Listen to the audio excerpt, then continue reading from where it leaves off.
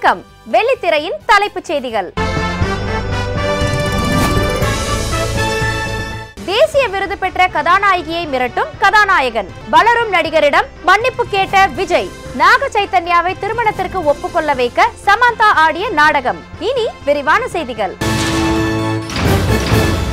தமிழில் தாம்தூம் படத்தில் ஜெயம் ரவி ஜோடியாக நடித்த கங்கனா ரனாவட் ஹிந்தியில் முன்னணி கதாநாயகியாக இருந்து வருகிறார்.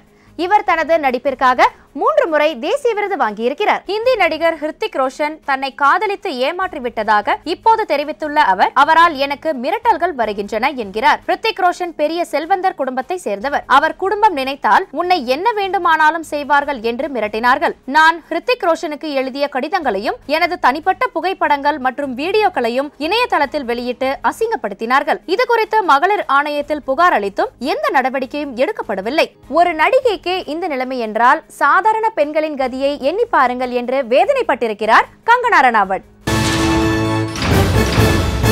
சுந்தர பாண்டியன், ஜிகர்தாண்டா உட்பட பல படங்களில் நடித்திருக்கும் சௌந்தரராஜன் தற்போது 2 படங்களில் கதாநாயகனாக நடித்து வருகிறார். இவர் திரைப்படத்தில் ஒரு சிறிய வேடத்தில் நடிக்க சென்ற போது அங்கு இருந்த விஜய் அவரிடம் ஒரு வார்த்தை கூட பேசவில்லையாம். விஜய் எல்லோருக்கும் மரியாதை கொடுக்க தெரிந்தவர். சிறிய நடிகர், பெரிய நடிகர் என்ற பாகுபாடே பார்க்க மாட்டார் என்று கேள்விப்பட்டிருந்த சௌந்தரராஜன் ஒரு வாரம் கழிந்த பிறகு தானே விஜயிடம் சென்று தன்னை அறிமுகப்படுத்தி இருக்கிறார். சாரி சௌந்தர், படப்பிடிப்பு பரபரப்பில் உங்களை கவனிக்கவில்லை என்று அவரிடம் விஜய் வருத்தம் தெரிவித்திருக்கிறார். இன்று திரையுலகில் மிக உயர்ந்த இடத்தில் இருக்கும் விஜய் தன்னிடம் சாரி கேட்டது சௌந்தரராஜனுக்கு தர்ம சங்கடமாக இருந்ததாம். இந்த தகவலை தனது இணைய பக்கத்தில் தெரிவித்திருக்கிறார் சௌந்தரராஜன். அடுத்த மாதம் 6ஆம் தேதி நடிகர் நாக சைத்தன்யாவை திருமணம் செய்து கொள்ள இருக்கும் சமந்தா தனது காதலரான நாக சைத்தன்யாவை மிரட்டித்தான் தனது திருமணத்திற்கு ஒப்புக்கொள்ள வைத்தாராம். சமந்தாவும் நானும் ஏ மாயா சேவாவே படத்தில் நடித்த போதே காதலிக்க தொடங்கினாலும் எனது பெற்றோரிடம் என்னுடைய காதல் விவகாரத்தை சொல்லாமல் நான் தாமதம் செய்து வந்தேன். திடீரென்று ஒரு நாள் என்னை சந்தித்த சமந்தா, சீக்கிரம் காதல் பற்றி உன் பெற்றோரிடம் சொல்லாவிட்டால் உன் கையில் ராக்கி கட்டி அண்ணனாக ஏற்றுக்கொள்வேன் என்று மிரட்டினார். அதன் பிறகுதான் என்னுடைய பெற்றோரிடம் என் காதலை பற்றி சொல்லி திருமணத்திற்கு அவர்களுடைய சம்மதத்தை பெற்றேன் என்று தெரிவித்திருக்கிறார் நாக சைத்தன்யா. இசையமைப்பாளர் AR ரஹ்மான் ஒன் ஹார்ட் என்கிற படத்தில் நடித்திருக்கிறார்.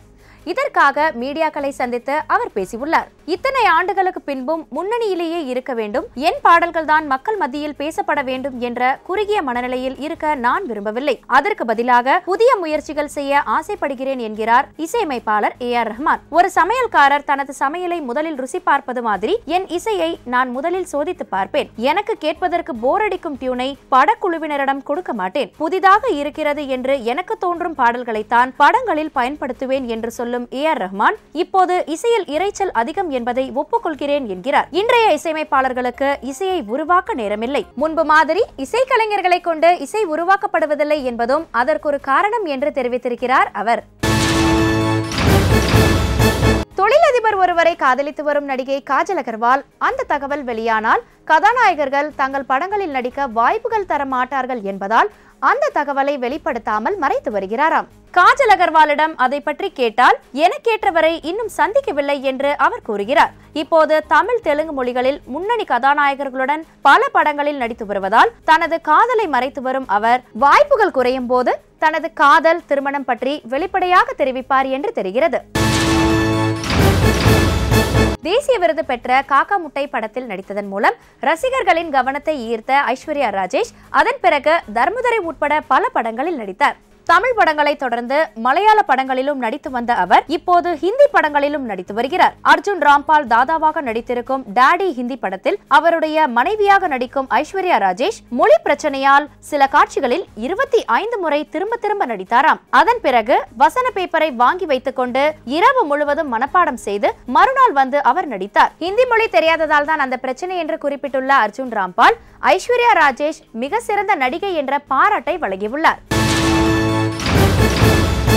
மிருதன் படத்தை தொடர்ந்து ஜெயம் ரவி நடிப்பில் டிக் டிக் டிக் என்கிற படத்தை இயக்கி வருகிறார் நாய்கள் ஜாக்கிரதை படத்தை இயக்கிய சக்தி சௌந்தரராஜன். விண்வெளியை மையப்படுத்தி தயாராகும் த்ரில்லர் படமான இதில் ஜெயம் ரவியின் மகன் ஆரவ் ஜெயம் ரவியின் மகனாக நடித்திருக்கிறார். அவர்களுக்கு இடையேயான காட்சிகள் பார்வையாளர்களின் இதயங்களை தொடும் என்று தெரிவித்திருக்கும் இயக்குனர் சக்தி சௌந்தரராஜன், அந்த காட்சிகளில் ஆரவ் நடித்தால்தான் சரியாக இருக்கும் என்று நினைத்தேன். நான் நினைத்த மாதிரியே நடந்தது என்கிறார். இந்த படத்தில் ஸ்பேஸ் உடை அணிந்து நடித்த ஜெயம் ரவி படப்பிடிப்பின் போது உட்கார முடியாமல் நின்று கொண்டே இருந்தாராம். அது மட்டுமின்றி அந்த உடையை அணியவும் அவிழ்க்கவும் 1 மணி நேரம் ஆனதாகவும் தெரிவித்திருக்கிறார் இயக்குனர் சக்தி சௌந்தரராஜன். அடுத்து வருவது இயக்குனரும் நடிகருமான சித்ரா லட்சுமணன் அவர்கள் வழங்கும் அந்த நாள் ஞாபகம்.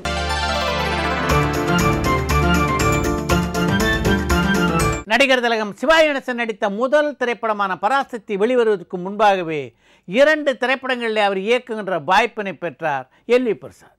அந்த 2 பட வாய்ப்புகளுமே சிவாஜியை அறிமுகம் செய்த பெருமாள் மோதியாருடைய பரிந்துரையின் பேரிலே சிவாஜிக்கு கிடைத்த வாய்ப்புகள் தான்.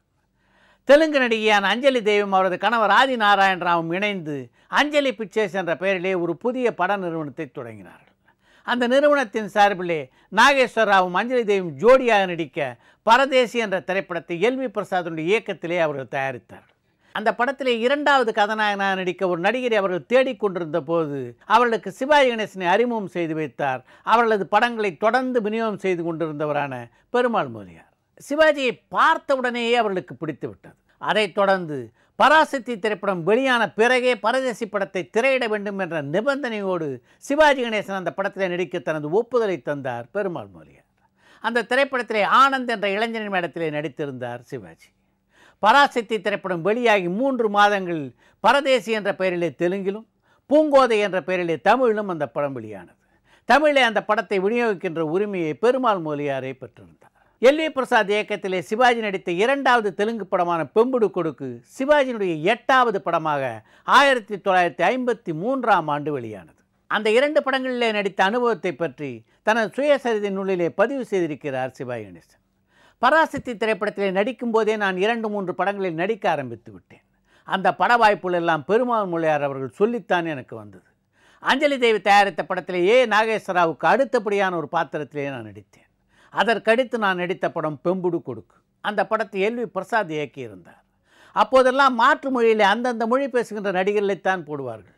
எல் வி பிரசாத்துக்கு என்னுடைய நடிப்பு திறமையின் மீது நம்பிக்கை இருந்தது என்ற அந்த நூலிலே குறிப்பிட்டிருக்கிறார் சிவாஜி. 2 தெலுங்கு படங்களை தொடர்ந்து சிவாஜி கணேசனுடன் எல் வி பிரசாத் பணியாற்றிய முதல் நேரடி தமிழ் திரைப்படமாக மனோகரா திரைப்படம் அமைந்தது. மனோகரா திரைப்படத்தினுடைய தயாரிப்பாளர்களான ஜூபிட்டர் பிக்சர்ஸார் அந்த படத்தை முதலிலே தயாரிக்க திட்டமிட்ட போது அதிலே சிவாஜி எல் வி பிரசாத் ஆகிய இருவருமே இல்லை. மனோகரா நாடகத்திலே சிவாஜி கணேசன் மனோகரனாக நடித்ததைப் போலவே ஒரு காலகட்டத்திலே கே.ஆர். ராமசாமி மனோகரனாக நடித்து அந்த நாடகத்தை மிகச்சிறப்பாக நடத்தி வந்தார். அப்போது அந்த நாடகத்தை பார்த்த சோமசுந்தரம் அதை படமாக்க முடிவு செய்து நாடகாசிரியரான பம்மல் சுமந்த முதலியாரிடம் அந்த நாடகத்தை படமாக்குவதற்கான உரிமைகளை பெற்றார். படத்திற்கு வசனம் எழுத எழுத்தாளர் இளங்கோவனையும் படத்தை இயக்க ஏ.எஸ்.ஏ. சாமியும் ஒப்பந்தம் செய்த அவர் படத்திலே கதாநாயகனாக நடிக்க கே.ஆர். ராமசாமியை ஒப்பந்தம் செய்தார். பின்னர் என்ன காரணத்தாலோ அந்த படம் துவங்கப்படவே இல்லை. நீண்ட இடைவெளிக்கு பிறகு மனோகரா திரைப்படத்தை எல் வி பிரசாத் இயக்கத்திலே உருவாக்க முடிவு செய்த சோமசுந்தரம் அந்த படத்திற்கு வசனம் எழுத கலைஞர் மு. கருணாநிதி அவர்களை ஒப்பந்தம் செய்தார். அப்போது அந்த படம் ஜூபிட்டர் பிக்சர்ஸ் நிறுவனத்தினுடைய தயாரிப்பாக இல்லை, சோமசுந்தரத்தினுடைய தனிப்பட்ட தயாரிப்பாகவே இருந்தது. 1953ஆம் ஆண்டு தொடர் தோல்விகளால் ஜூபிட்டர் பிக்சர்ஸ் நிறுவனம் தள்ளாடத் தொடங்கவே மனோகரா திரைப்படத்தினுடைய உரிமைகளை அந்த நிறுவனத்தின் பெயரிலே மாற்றினார் சோமசுந்தரம். 1954ஆம் ஆண்டு வெளியான மனோகரா திரைப்படம் மிகப்பெரிய வெற்றி படமாக அமைந்தது. அந்த படத்துடைய உச்சக்கட்ட காட்சியிலே கலைஞர் மு. கருணாநிதி எழுதியிருந்த வசனங்களும் அதை சிவாஜி கணேசன் உச்சரித்த விதமும் ரசிகர்களிடையே மிகுந்த வரவேற்பை பெற்றன. நான் அந்த படத்திலே எவ்வளவோ கஷ்டப்பட்டு நடித்திருந்த போதிலும் மனோகரா பொறுத்தது போதும் பொங்கி என்ற ஒரே வசனத்தின் மூலம் கண்ணாம்பா மிகப்பெரிய புகழை அந்த படத்திலே பெற்றார். அந்த காட்சியை பார்க்கும் போதெல்லாம் அந்த வேடத்திலே நான் நடித்திருக்க கூடாதா என்ற எண்ணம் எனக்கு பல முறை தோன்றியிருக்கிறது என்று பல பத்திரிகை பேட்டிகளிலே குறிப்பிட்டிருக்கிறார் நடிகர் திலகம் சிவாஜி கணேசன். சிவாஜி கணேசனுடைய திரை வாழ்க்கையிலே மிகவும் முக்கியமான படமான மனோகராவை தந்த எல் வி பிரசாத் அதற்கு அடுத்து இயக்கிய படம் மிஸ் எம்மா. அந்த பட அனுபவங்களை பற்றி நாளை வெள்ளித்திரையிலே பார்ப்போம். அடுத்து வருவது ஒருவரி செய்திகள்.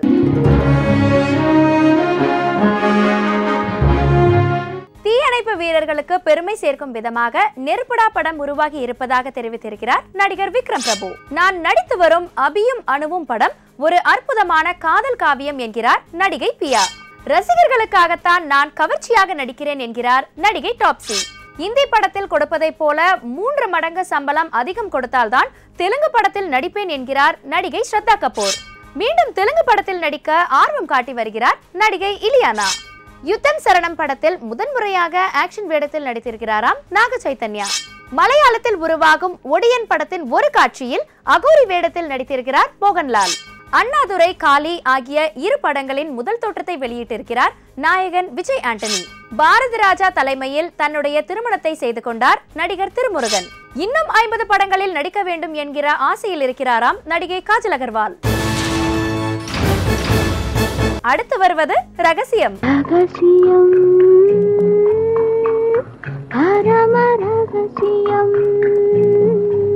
ரிலீஸுக்கு பெரிய செலவு தேவைப்படுவதால் தான் தான் தயாரித்த படத்தை கிடப்பில் போட்டு விட்டாராம் அந்த அசால்ட் நடிகர். பெரிய ஹீரோக்களோட படங்கள் வரலைன்னு கவலைப்பட்டு காத்திருக்கிறத விட இளம் ஹீரோக்களோட படங்கள்ல நடிக்கலாம்னு தன்னோட கொள்கையை தளர்த்திருக்காங்களாம் அந்த வெள்ளத்தோல் நடிகை. போதை வழக்கில் மாட்டிக்கொண்ட தனது மேனேஜரை ஒதுக்க முடியாமல் தவிக்கிறாராம் அந்த ஸ்வீட் ஸ்டால் நடிகை.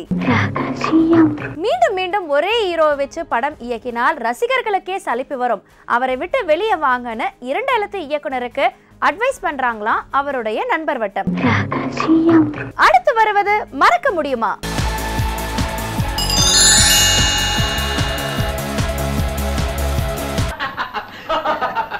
சரிடா, எந்த ஹோட்டல்ல தங்கி இருக்க? ஹோட்டலா? சிஸ்டர் கேட்டீங்களா? எத்தனை வருஷம் கழிச்சு வீடு தேடி வந்திருக்கிறேன். ஸ்டூபிட் இடியட், எந்த ஹோட்டல்ல தங்கி இருக்கேன்னு கேக்குறான் இவன். அதுக்கு இல்லடா, நீ பெரிய பணக்கார வீட்டுக்குள்ள இங்க எல்லாம் தங்குவியா? சௌகரிய குறைச்சலா இருக்குமேன்னு கேட்டேன். நான் இங்க தான் தங்க போறேன். இங்கயா? Very good very good. ஆமா, எத்தனை நாள் தங்க போறேன்? 24 நாளா? மணி நேரம். கவலைப்படாதடா, ஒரே நாள் தான் தங்க போறேன். காலையில motor cyclist association meeting attend பண்ணிட்டு ஐயா கிளம்பிடுவார். என்னங்க நீங்க வந்தவர்கிட்ட கேள்வி மேல கேள்வி கேட்டுட்டு ஏதாவது தப்பா நினைச்சுக்க போறாரு. இவன் எதையுமே தப்பா எடுத்துக்க மாட்டான், எல்லாத்தையுமே ஸ்போர்ட்டிவா எடுத்துக்குவான். பெரிய ஸ்போர்ட்ஸ் மேன் ஆச்சே. Sister, this is my humble marriage presentation. Thank you. எப்படி இருக்கு? ரொம்ப அழகா இருக்கு. வெறும் அழகு மட்டுமல்ல, இதுல ஒரு உள்ள அர்த்தமே இருக்கு. டேய், முதல்ல அத புரிஞ்சிக்கடா. உள்ள அர்த்தம் என்னடா? அதான் வெளிப்படையாவே புரியுதே. இத நான் மட்டும் புரிஞ்சுக்கிட்டு என்னடா பண்றது? ஓ, கேக் சாப்பிடு. Thank you. Sister, cake A1 பிரமாதமா செஞ்சிருக்கீங்க. ஆமா, இவ சமைச்சு நீ சாப்பிட்டு பார்க்கணுமே. சாம்பார்ல ஒரே உரப்பு, ரசத்துல ஒரே புளிப்பு, கூட்டுல ஒரே உப்பு, தொட முடியாது போ. ஊண்டிக்காரனுக்கு மிதப்புல கண்டு இருக்கணும், சமைக்கிறவங்களுக்கு சமையல்ல கவனம் இருக்கணும். இவ அடுப்படையில இருக்கும்போது நீங்க 15 தடவை போன் பண்ணா இவ எப்படி ஒழுங்கா சமைக்க முடியும்? 15 தடவையா? ஏண்டா அப்படி என்னடா பேசுவ? என்ன ஹலோ ஹலோ ஹலோ ஹலோ? அவ பேசுறத கேட்டுக்கிட்டே இருக்கணும்னு தான்டா. இவங்க எங்க பேசிக்கிட்டு இருந்தாங்க? போன்ல சிரிச்சுக்கிட்டுல இருந்தாங்க. டேய், யாரா அந்த பாட்டி? ராதாவோட பாட்டி. ஹாய் பாட்டி, குட் மார்னிங். பாட்டி கையில லெட்டர் என்ன? சமையல் கட்டதுக்கு பாதி காரணம் போனு, மீதி காரணம் இவ இதை எழுதிக்கிட்டு இருந்ததுதான். பாட்டி பாட்டி பாட்டி பாட்டி பாட்டி இத குடுக்கறதுக்கு ஆள் தேடிக்கிட்டு இருந்தேன். இந்தாங்க தம்பி, படிங்க. டேய், படிக்கிற கேள்டா. Doctor Ravi MBBS MS FRCS FRAS London. Doctor Ravi MBBS MS FRCS FRAS London. Doctor Ravi MBBS FRCS. டேய், இது என்னடா ஸ்ரீராம ஜெயமா? ஆமா, நீ வெறும் MBBS MS தானே, எப்ப FRCS FRAS எல்லாம் படிச்ச? தம்பி இந்த பட்டம் எல்லாம் வாங்கணும்னு இவளுக்கு ஆசை, அதை எழுதியே தீர்த்துக்கிறான். பாட்டி, இவன் பட்டம் வாங்கணும் இவங்களுக்கு ஆசை, ஆனா இவனுக்கு இருக்கிற ஆசையை வேறையாச்சே. தெரியும்டா, பொண்டாட்டி தாசனா இருக்கிறது எப்படிங்கறத பத்தி ரிசர்ச் பண்ண சொன்னா பய மாஸ்டர் டிகிரி வாங்குவான். தம்பி தேவையில்லையே, வேலைக்காவது போகுதே. இவங்க தாத்தா இருக்காங்களே, அவங்க கல்யாணமான புதுசுல எல்லார்கிட்டையும் வேலைக்கு போறேன்னு சொல்லிட்டு வாசல் பக்கமா போவாங்க. நான் அடுப்படிக்கு போறதுக்குள்ள அவர் கொல்ல பக்கமா வந்து கிணத்தடியில நின்னுக்கிட்டு பூனை மாதிரி கத்துவாங்க. நான் போய் கெஞ்சி, பாட்டி கெஞ்சியா இல்ல கொஞ்சியா அப்படிந்தே எப்படியோ அவங்கள கொல்ல பக்கமா அனுப்பிச்சிட்டு நான் வீட்டுக்குள்ள வந்தா அவங்க வாசல் பக்கமா வந்து எனக்கு சாப்பாடு போடுவாங்க.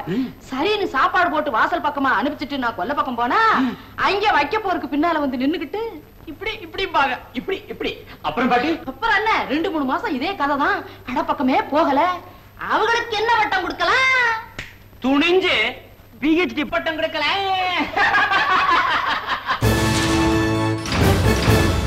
இத்துடன் ராஜ் டிவியின் வெள்ளித்திரை நிகழ்ச்சி நிறைவடைகிறது. திங்கள் முதல் சனிக்கிழமை வரை தினமும் மாலை 5:30 மணிக்கு வெள்ளித்திரையை காண தவறாதீர்கள். நன்றி, வணக்கம்.